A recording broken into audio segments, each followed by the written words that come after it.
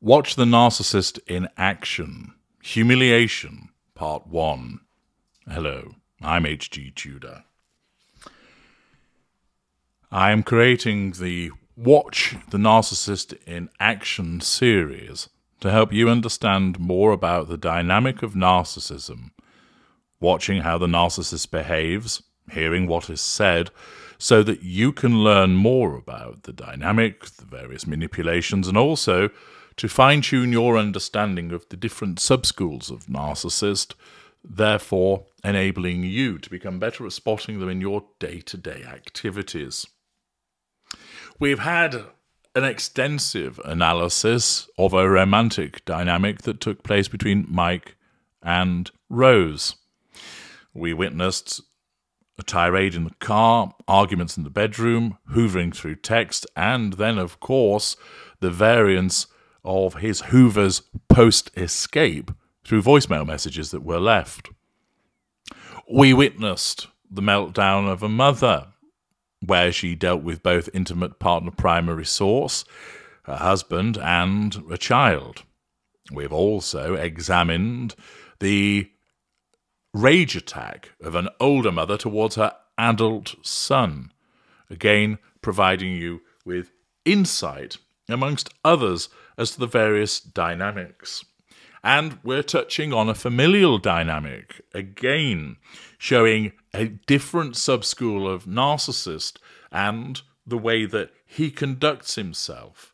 It's a comparatively short clip, so I'm not going to necessarily go through every item in it, but rather summarize what it is that's going on and what all of this means. The background is that a young boy, somewhere in the age region of 9 to 11, has got into trouble for stealing. And therefore, his father decides that it's appropriate that he be taught a lesson to prevent him from stealing. Well, you might think, well, hang on a second. That doesn't sound like the behavior of a narcissist, HG, to teach a child right from wrong and to punish them where they have behaved in an inappropriate fashion. Well, of course, certain narcissists will recognize that certain behaviors are deemed appropriate, but also, of course, remember that the theft may well have been from the narcissist himself, which amounts to a threat to his control over the non-intimate secondary source child, and therefore necessitates him responding in order to bring that child under control. You're going to see the piece of footage whereby the father implements control over the child, or seeks to do so, by offering him a choice. There are other people around. There are other children who I would assume are children of the father who live in the same household. The mother appears to be there, and a friend or possibly another family member is filming, maybe an uncle. So there is quite the crowd that witnesses what you're about to see. Let's have a look at the footage. You're live here, man. My typical Sunday. Now, I want to beat his ass, but I ain't going to beat his ass. I got his Xbox. Which one would you like? You want an ass whooping, or you want me to keep his Xbox? The nigga was stealing candy. We set him up. Me and all the kids, we set him up. We caught him. We put a 9 later in the newspapers. 5 minutes after we just got to talk to him about stealing. So then he goes, he takes the newspapers out like I asked him, but he also took the candy as well. Now, what do you want? You want the ass, or you want the Xbox? Okay, he don't want to answer. Hold on just 1 second, big dog. Hold on just 1 second. Just pause right there. See what's going on. Please back up way, please. Y'all back this way. Now, what do you, come here. Come here. Get your ass over here. My feet are hot. Goddamn thieving ass motherfucker. Keep on crying, all that black on. Now, what do you want? Do you want this Xbox, or you want this ass whooping? Which one you want? You want to keep the Xbox? That's the good answer. I'm going to give you the Xbox right now. Oh, no. Bye. He's gonna give him it broken. Back up, Tracy. He's gonna give him it broken. Oh! Hey, this is how I get down. He wanted the Xbox, because that's easy.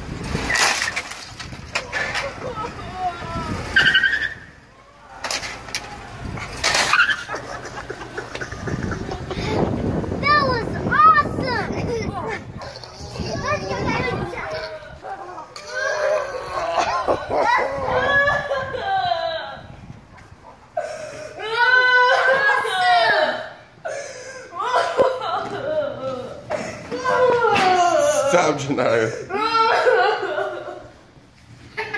You throwing stuff? No.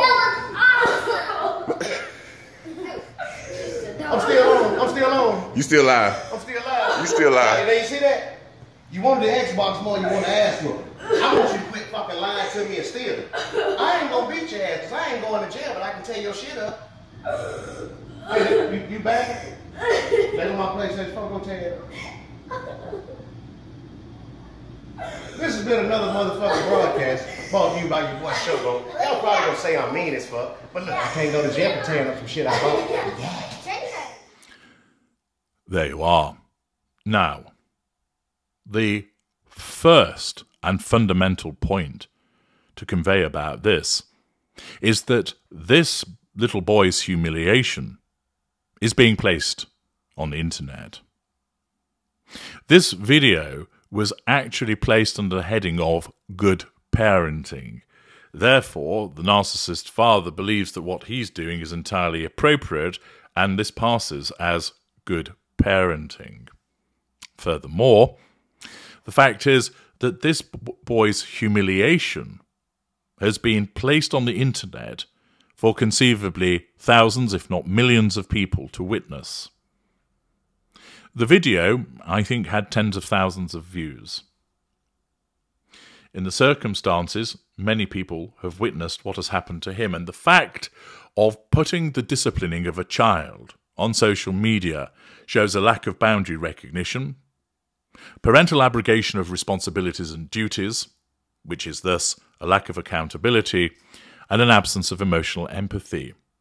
Indeed, there is a twisted moral compass here, whereby the narcissist is suggesting, you have done something wrong, I'm therefore going to teach you a lesson. Now, that of itself may well be appropriate, but the method of teaching that child and the broadcasting of the same would seem to be excessive. It is one thing to discipline a child behind closed doors, perhaps taking away a privilege, in some instances where it's still lawful, administering some form of corporal punishment, sitting the child down and telling them about the error of their ways, getting their buy-in to behave more appropriately, telling them that they're grounded, etc. But ordinarily this would be done behind closed doors, that a spectacle wouldn't be made of the humiliation of the child.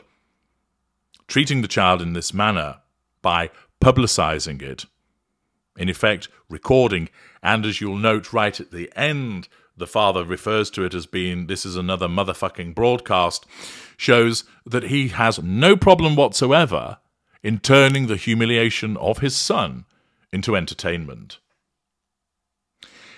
The father explains that basically there's a choice for the child. He can have an ass whooping or he gets his Xbox, and invites him to choose.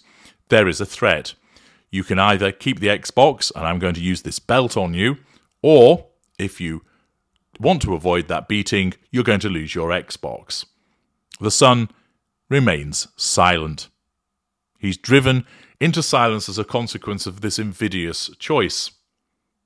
Given the fact that this silence amounts to a threat to control, the narcissist then decides to escalate matters. So he essentially says, hang on, and stops the filming and moves matters outside. He therefore moves from threat to actual action. Notice that the execution of the threat happens rather quickly, which is a useful indicator for you as to what subschool of narcissist you're witnessing here. He explains when he's outside to the child, get your thieving ass motherfucker ass over here. Verbal violence. He sees nothing wrong with swearing at the child or in front of the other children. There are other children there, presumably his wife or partner, and the gentleman that is filming.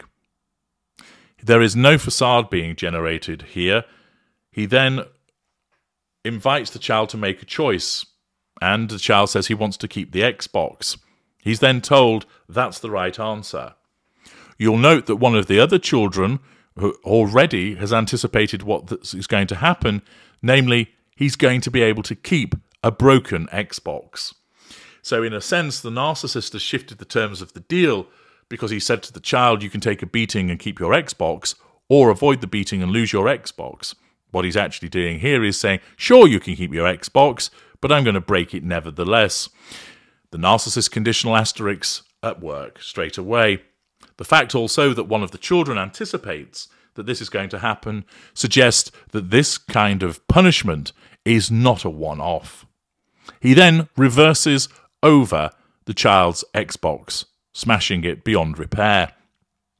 The destruction of property, demonstrating an ignition of heated fury.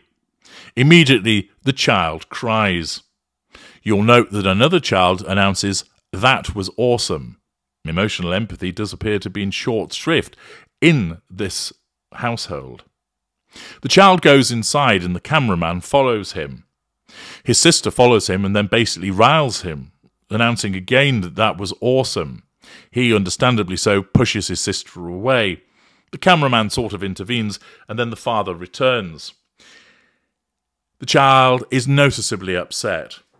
There is no comfort offered to him by the father, or indeed anybody in this household. The mother just seems to stand idly by, almost finding the whole thing amusing. The father announces that he's to quit lying and stealing, and also asks whether it's still live. The cameraman confirms that it is. He basically states to the camera, I'm not beating the child because I'm not going to go to prison. And that's why he didn't go down that route, but that it has taught him a lesson.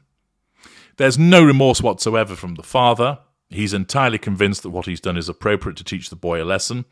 The boy is audibly and visibly upset, but is offered no comfort. He still is made a spectacle of and is humiliated by his father. All the father can do is ask, is this still recording? And then turn to the camera and announce this has been another motherfucking broadcast, whereby he deems it entirely appropriate that his son's misery is utilised for consumption by the masses. Here you see the ignited fury of the father, albeit he keeps a control on it for the most part. There's the utilisation of threat, but then the execution of the threat shortly thereafter. The destruction of property, the absence of a facade. There is the humiliation of the child by putting his unfortunate circumstances, notwithstanding the fact that he has apparently been thieving, that his punishment is being broadcast, being recorded, and then broadcast to whoever happens to want to see it. He's not comforted. The response towards him is aggressive. Interestingly, many of the comments to the video take issue with the father's behaviour and also point out that they may well be storing up a particular response from this child as he gets older. Let me know your thoughts in the comments section with regard to seeing this particular narcissist in action and where your mind might be going with regard to the sub-school. Furthermore, you're going to see this gentleman in action again fairly shortly, so join me there. I'm HG Tudor. Thank you for watching.